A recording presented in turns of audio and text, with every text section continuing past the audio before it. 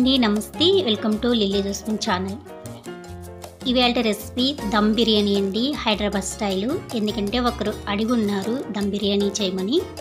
మీకోసమేనండి నేను చేస్తున్నాను. ఈరోజు మనం హైదరాబాద్ స్టైల్లో దమ్ బిర్యానీ చేసుకుంటున్నాం. నేను 1 కిలో చికెన్ తీసుకున్నానండి. దీన్ని సాల్ట్ వాటర్లో 1 అవర్ నానబెట్టి పెట్టుకున్న చికెన్ అండి ఇది.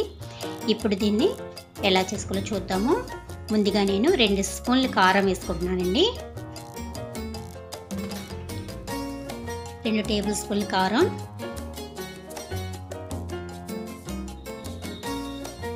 So 1.5 spoon ginger garlic paste, 1.5 spoon ధనియా పౌడర్ అండి,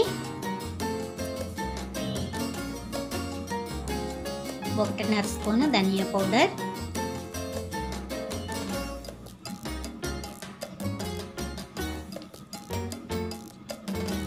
2 స్పూన్ల బిర్యానీ మసాలా,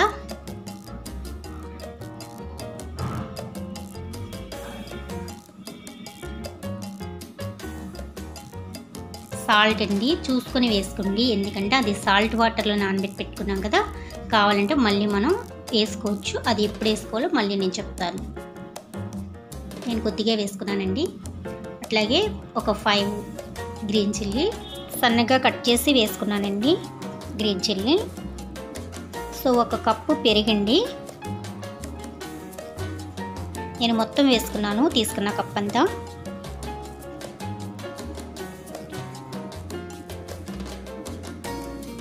ఇప్పుడు ఫ్రైడ్ ఆనియన్ అండి, కొద్దిగా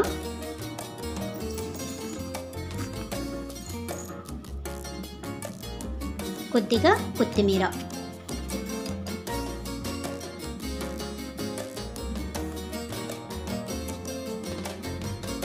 ఒక నిమ్మ చెక్క అండి, 2 స్పూన్ల నిమ్మరసం,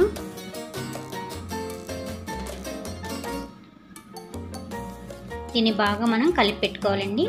ఒక 10 నిమిషాలు దీన్ని కలిపి పక్కన పెట్టుకుందాం. మనం బిర్యానీలో వేసుకునే మసాలాలండి, జాజికాయ, జాంపత్రి, యాలకులు పౌడర్ చేసుకోవాలండి.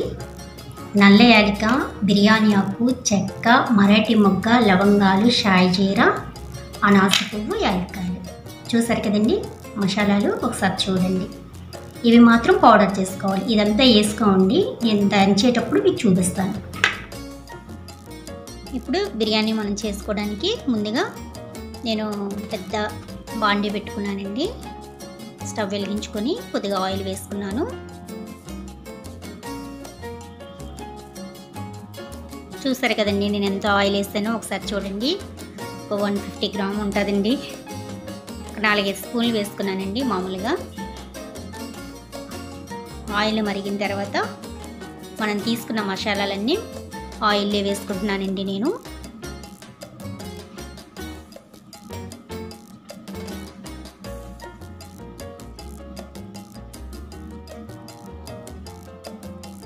ఇప్పుడు ఒకసారి దాన్ని కలుపుకుందామండి మసాలాలని.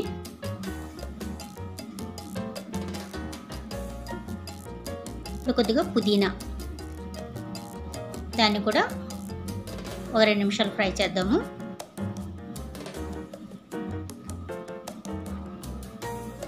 మసాలాలు పుదీనా ఫ్రై అయింది కదండి. ఇప్పుడు మనం నానబెట్టి పెట్టుకున్న మసాలా కలిపి పెట్టుకున్న చికెన్ అంతా దాంట్లో వేసుకుంటున్నామండి.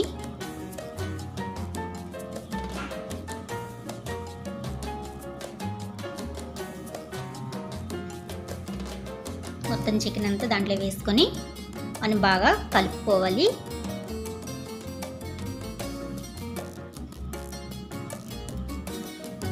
కలిపి మూత పెట్టుకోండి. ఇప్పుడు ఈలోగా మనం దంచుకోవాలని చెప్పాను కదండి, దంచుకుంటున్నామండి. జాజికాయ చూడండి, అదే నేను వేసుకున్నానండి, మొత్తం అంతే వేసుకోలేదు. మీకు చూపించాను కదండి, అంతే వేసుకున్నాను. యాలక్కాయలు ఇవి ఉన్నాయి కదండి, మనం అన్నం వాటర్లో వేసుకుందామండి. అన్నం చేసుకుంటాం అందులో వేసుకోవచ్చు. పౌడర్ అంతా నేను చికెన్లో వేసుకుంటున్నానండి, దంచుకున్న పౌడర్ అంతా. యాలక్కాయ తొక్కలు మాత్రం తీసాను. చికెన్ ఒకసారి కలపండి బాగా. మీడియం ఫ్లేమ్లో పెట్టుకొని దీన్ని కుక్ చేసుకుందాము. మూత పెట్టుకొని పక్కన మనం ఎసురు పెట్టుకున్నామండి రైస్కి. రైస్లో నేను కొద్దిగా మసాలాలు వేసుకుంటున్నాను. మళ్ళీ సాయి జీరా, బిర్యానీ ఆకు, చెక్క, లవంగా ఇవన్నీ వేసుకున్నాను. కొద్దిగా పుదీనా కూడా వేసుకుంటానండి. కొద్దిగా ఆయిల్, అట్లాగే కొద్దిగా సాల్ట్ కూడా మనం రైస్లో వేసుకోవాలి. 1 స్పూన్ వేసుకుంటే సరిపోతుందండి ఆయిల్, టీ స్పూన్తో. అన్నం అంటుకోకుండా ఉంటుంది. ఒక మెతుకు అంటుకోకుండా చక్కగా పొడి పొడిలాడుతూ వస్తుంది అనమాట, ఈ కొంచెం ఆయిల్ వేసుకోవడం మూలంగా.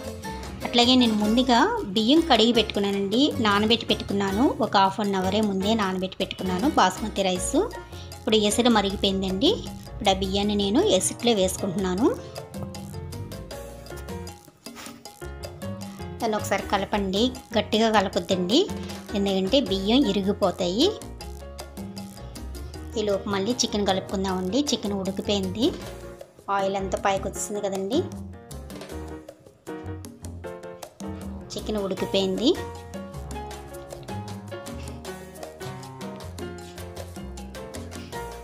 ఇప్పుడు అన్నం చూద్దామండి. అన్నం కూడా ఉడికిపోయిందండి. అన్నం 50% ఉడికితే చాలండి, అంతకంటే అవసరం లేదు. 50 లేదా 60% ఉడికించుకుంటే సరిపోద్ది. అన్నం ఉడికిపోయిందండి. ఇప్పుడు నేను అన్నాన్ని ఉంచుకుంటానండి. మనం అన్నాన్ని ఎట్లా ఉంచుకుంటామో అట్లా ఉంచుకుంటాను. మీ దగ్గర ఏదైనా జల్లిలా ఉంటే దాంట్లో మీరు ఉంచుకోండి. నేను ఈ విధంగా ప్లేట్ పెట్టి మొత్తం దాంట్లో వాటర్ అంతా తీసేసాను. చూసారు కదా. ఇప్పుడు చికెన్లో సాల్ట్ సరిపోతే ఇప్పుడు కలుపుకోండి టేస్ట్ చూసి. ఇప్పుడు రైస్ అంతా ఇట్లా లేయర్గా వేసుకోవాలండి మనం. నేను కొంచెం రైస్ వేసుకొని మళ్ళీ ఫ్రైడ్ ఆనియన్, కొద్దిగా పుదీనా వేసుకుంటాను. అట్లా 3 లేయర్స్గా నేను వేసుకున్నాను.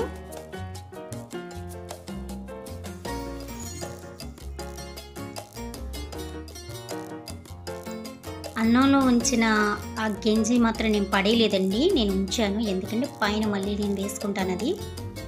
ఈ విధంగా 3 లేయర్స్ వేసుకున్నాం కదండి. మళ్ళీ కొద్దిగా పుదీనా వేసుకున్నాను. అట్లాగే కొంచెం ఫుడ్ కలర్ కూడా వేస్తానండి. మీ దగ్గర కనుక కుంకుమ పువ్వు కానీ రోజ్ వాటర్ కానీ ఉంటే కొద్దిగా వేసుకోవచ్చు, ఎందుకంటే మంచి ఫ్లేవర్ వస్తుంది, మంచి కలర్ఫుల్గా కనిపిస్తుంది. నా దగ్గర అవేమీ లేవండి. నేను కొద్దిగా ఫుడ్ కలర్ వేసుకుంటున్నాను పైన. ఈ విధంగా 3 లేయర్స్ వేసుకున్నాను. నేను లైట్గా ఫుడ్ కలర్ వేసుకున్నానండి నేను.